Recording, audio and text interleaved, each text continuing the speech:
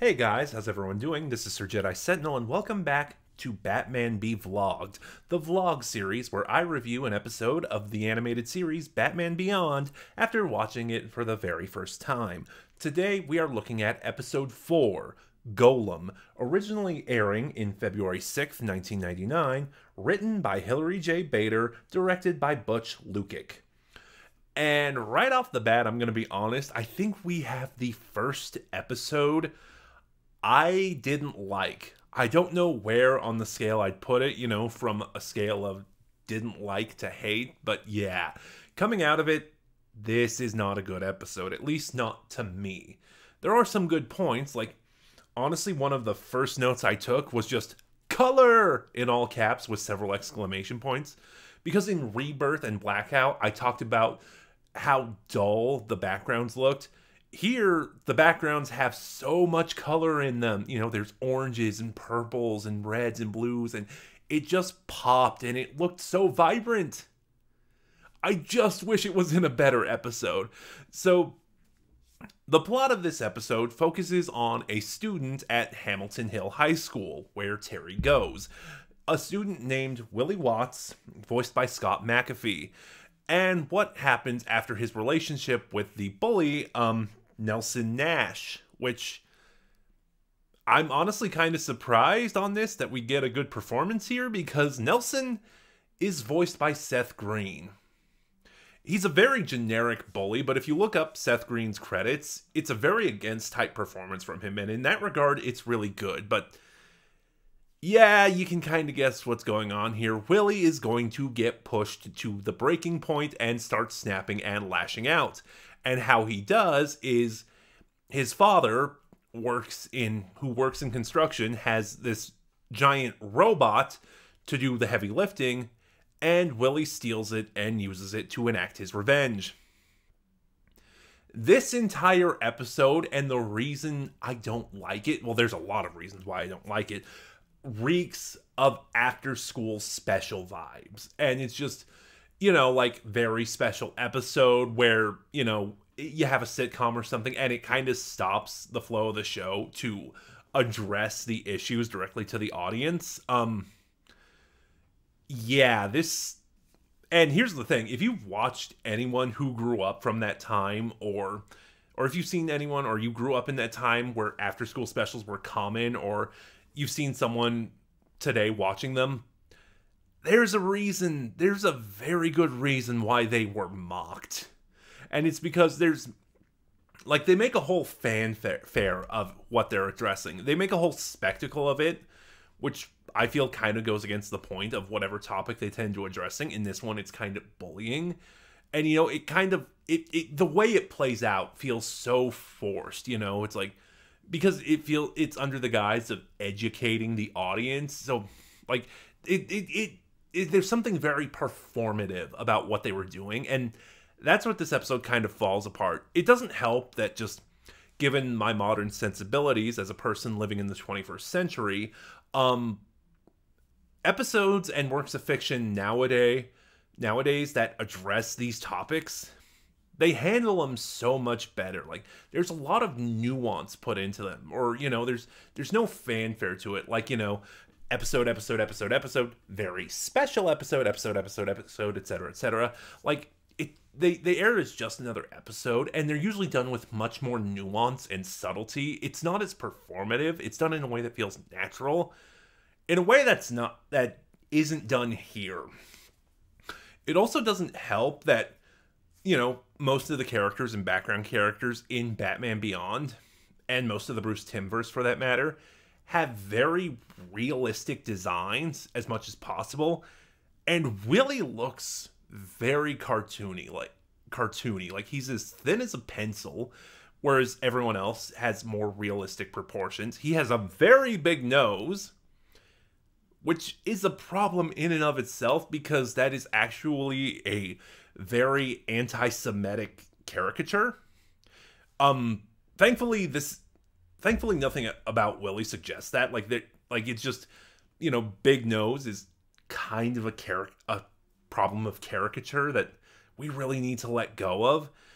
And it's just, like, Willie's path to villainy feels really sudden. Like, you know, we get one scene of him being bullied by Nelson Nash, and then we get another scene of him having to deal with his verbally abusive father, and then suddenly, boom, villain. He steals a robot, he tries to use it, and he tries to use it to enact his revenge. And, like, there is no build-up. There is no build-up to Willie's transformation into a villain. And I feel like if there was, it might have helped a smidgen, but it's really just the presentation in this episode that kind of makes it a problem. Also, another thing that I really noticed, Bruce is barely in this episode. Like, I think he has maybe 3 or 4 lines in the entire thing, and his presence is noticeable. Like, if this was a better episode, you might not notice that he's missing and that you miss him, but you do notice because this episode isn't very good. We also do a gadget of the week thing. Like, Terry is testing out a camouflage function, and it's done really poorly as well. Like, you see him testing it out on a basketball court, and then you see him using it at one point just to hide from the golem, and then it never comes up again, at least not in this episode. Which is both kind of funny and not, because the whole gadget of the week was a thing in Batman 66. So I don't know if that's playing homage or if just a poorly done implementation of a new gadget or whatever. I don't know what I was trying to word there. And let's see, is there any other notes? Because I'm just going on about how bad this episode is. Oh, there was one thing I wanted to talk. When I reviewed Rebirth, there was one thing I wanted to talk about. I'm going on a tangent, by the way. There was one thing I wanted to talk about regarding Nelson. I feel like there's this implication that Nelson is a Joker. You know, one of the like street gangs who modeled themselves after the Joker. Like, so in Rebirth,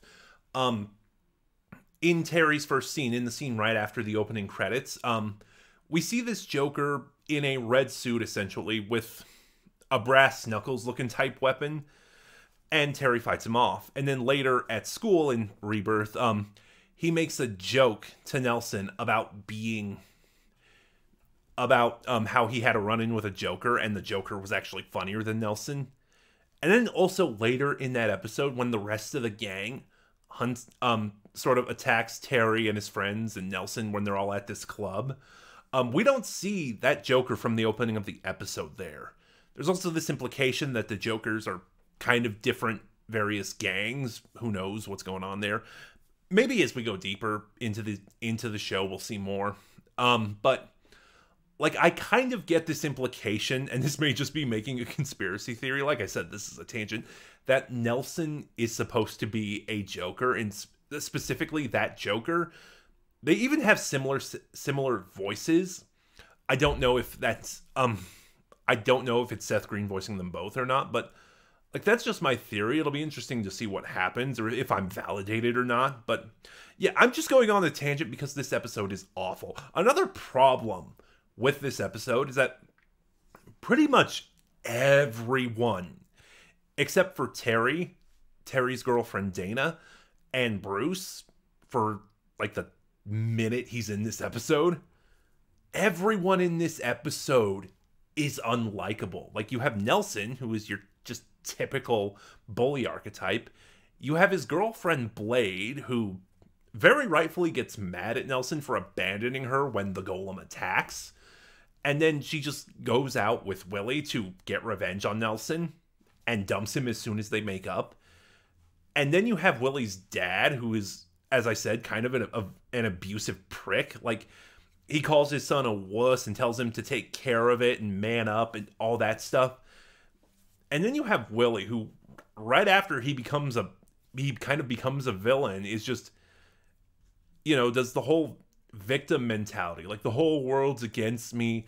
Woe is me. I'm going to get revenge on everyone. And it's like, that's one of my major problems, I think, with this episode. Everyone is unlikable. Again, except for 3 people, Terry, Dana, and Bruce. And it's just, I'm really over unlikable characters in fiction. myself, this is just a personal thing to me, but it's just like, unless they go through an arc where they kind of realize what assholes they were and mature and grow up, if they just stay unlikable, then congratulations, you succeeded. I don't like them. That also means I don't like watching them. Like one of my favorite unlikable characters, and just what I said going through an arc, is the character of Lexi Cross and Chucky. Like, because they do some interesting things with her, and it's much more nuanced than it is here. That's kind of the big problem with Golem. There is no subtlety, there is no nuance. It's just kind of taking a hammer and hitting you on the head with the message. And it, like I said, there are things I feel this episode could have done to make it better. You know, Willie's descent into villainy could have been more gradual. You know, the characters are so unlikable. Like, if you added layers or softened them a little, that might have helped. But just, on the whole, not a fan. And I'm really worried because this episode kind of ends on a cliffhanger that implies Willie is gonna come back. So we'll see what happens there. If he does, I hope he's handled better here than he was here. But those are my thoughts on Golem. Have you seen it? What are yours? Start a conversation in the comments below. Remember to like, comment, subscribe, click the bell next to subscribe to get notifications when I upload, and if you could, please share the video around. All of it helps my channel grow. In the description box below, for the time being, you will find the link to my Twitter where you can follow me and get updates on the channel. This is Sir Jedi Sentinel, and I'll see you guys next time for episode 5.